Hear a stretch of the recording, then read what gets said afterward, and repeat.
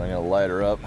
It's before 6 o'clock in the morning here right now, because yes, it is summertime. So the sun does come up early, even though we're surrounded by snow. And we are fishing 100 feet down. I'm just gonna see if this will help get their attention a little bit. Jig fishing is very effective when the fish want to play. And so we're gonna start by fishing jigs to see if these fish are active today or if we need to slow down our presentation. So in today's episode, what we're going to be talking about mostly, if the fish cooperate, is vertical fishing. Now we're going to do a part 2 to this series on how to troll for trophy lake trout. But today is all about jigs and bait fishing vertically.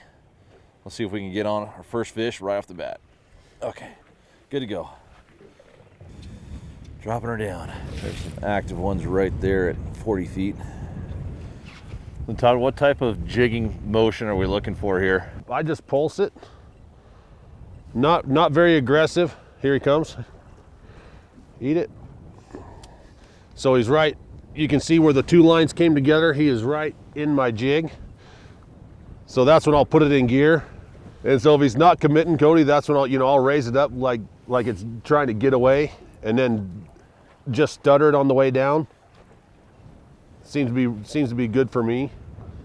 And right there, he just committed. See him come shooting up there?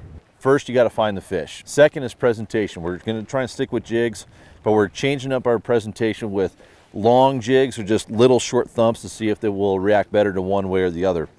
The next is color and scent. So when these fish come up and look and they're not biting, it could be the profile, it could be the color, but I'm going to mess around with scent here right now and see if that makes a difference.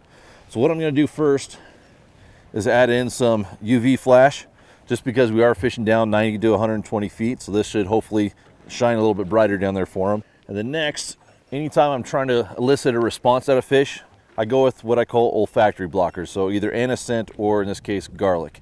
Really strong, heavy scents, really get their attention, and you get that fight or flight reaction out of them. So I'm gonna add the UV flash and some garlic here to my fish field jig, see if that makes a difference. Hopefully it does. If not, we need to keep on changing up color and scent and our profile of the bait until we figure out what they want to chew on. Time to load it up.